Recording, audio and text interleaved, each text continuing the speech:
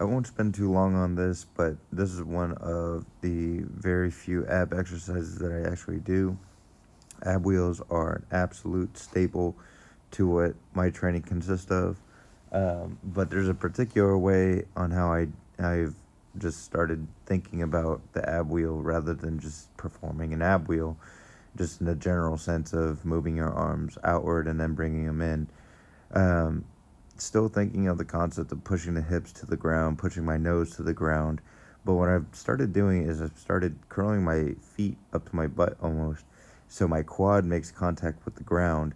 Once my quad makes contact with the ground at the bottom, I'm thinking about pulling from the upper knee or the grounded quad that's on the ground. I've noticed it's a tremendous amount more tension in the lower abs, but yeah.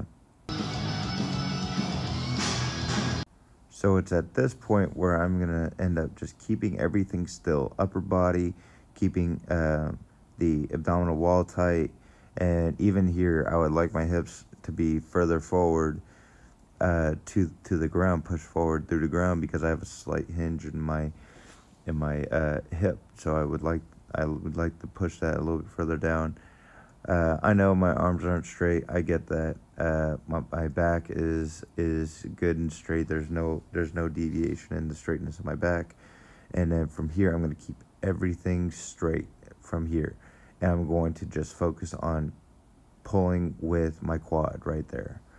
Pull with only the quad. And it's targeting a lot of the hip flexor and a lot of the lower abdomen. So just a variation of added resistance to the ab wheel. Once the normal ab wheels become a little bit too easy, then anything that I can get for ab exercise over like 12 to 15 or 20, then I kind of just stop doing it, just because it just seems like I'm just repeating a pattern that I already have. So I'm just going to add a little band tension, and all I did was get 2 micro mini bands, wrap them around my wrists, anchor them in front of me, and as I perform the exercise, it's that same concept as we just discussed before, with pulling through the knees, getting into the hip flexors and lower abdominal wall, and it's a tremendous amount different with that added resistance, but it's an amazingly effective tool. And we also have assistance exercises with this as well.